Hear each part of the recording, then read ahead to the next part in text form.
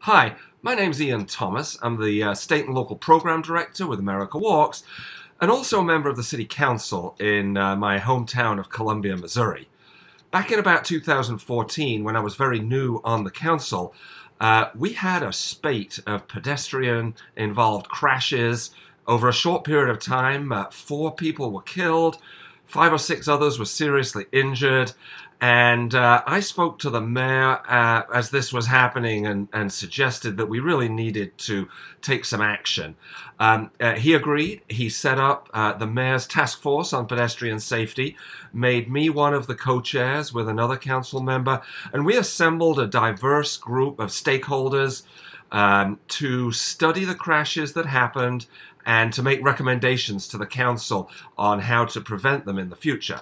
On the task force were representatives from the university, both the administration and the student body, the school district, the State Department of Transportation, as well as neighborhood representatives, health professionals, including an emergency room doctor who often has to deal with the broken bodies that come in after some of the terrible car crashes, social service organizations, and our bicycle pedestrian advocacy organization, PEDNET.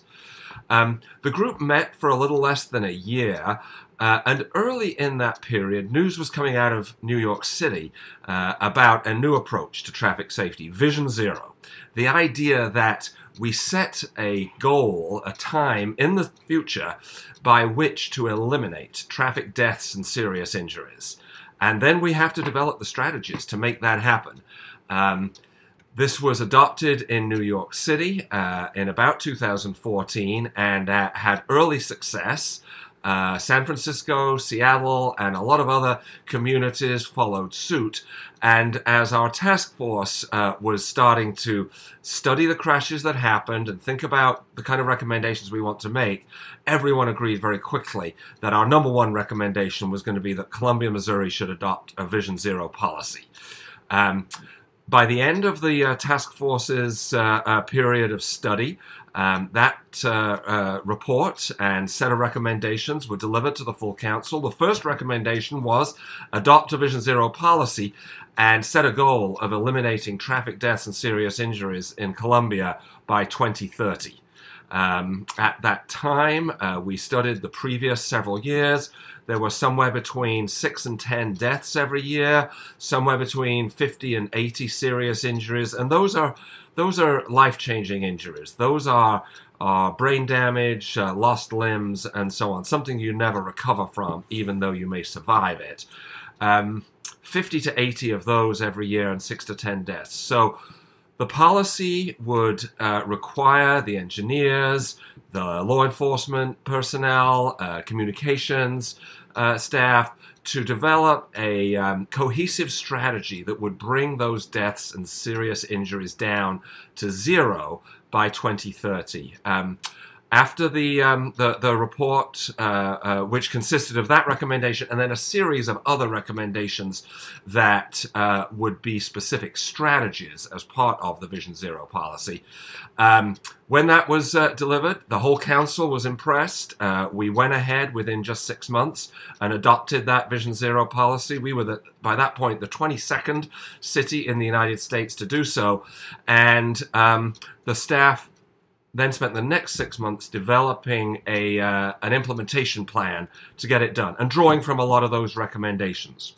The implementation plan is organized into 3 sections, and this is traditional within Vision Zero and a lot of other similar approaches: education, engineering, and enforcement.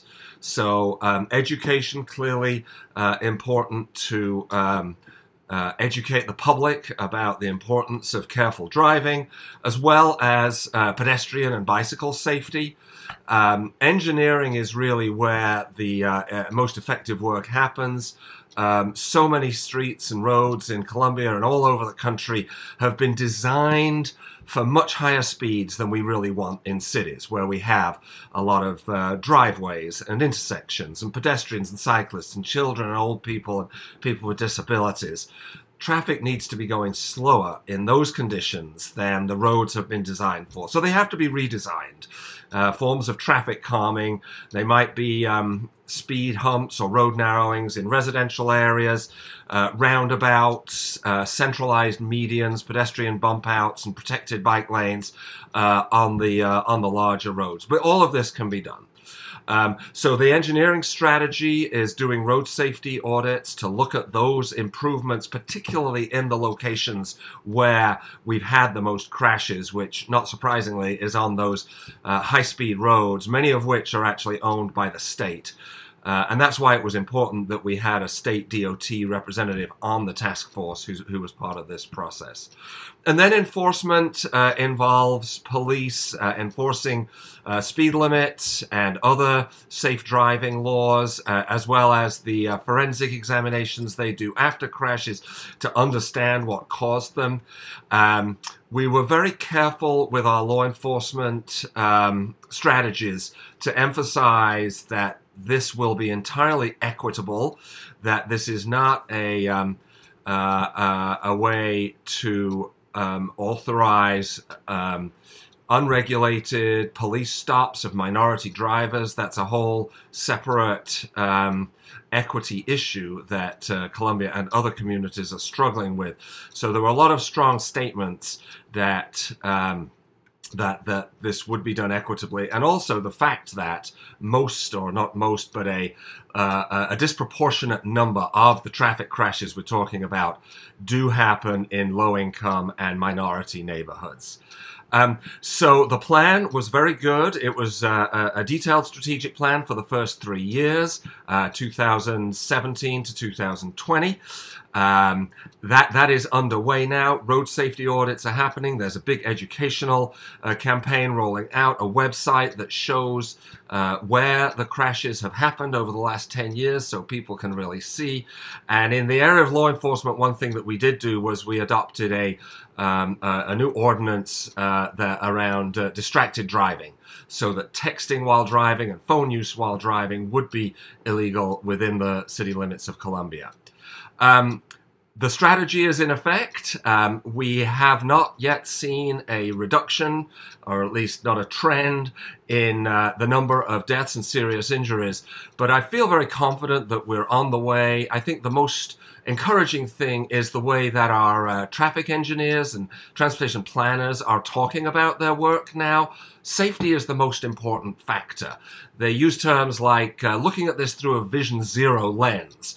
They are focused now on eliminating these deadly crashes. And that's different from before, when the primary focus was moving vehicles as fast as possible from one place to another. So I encourage you to take a good look at Vision Zero as a strategy for traffic safety and expanding walking and biking in your communities as they become safer.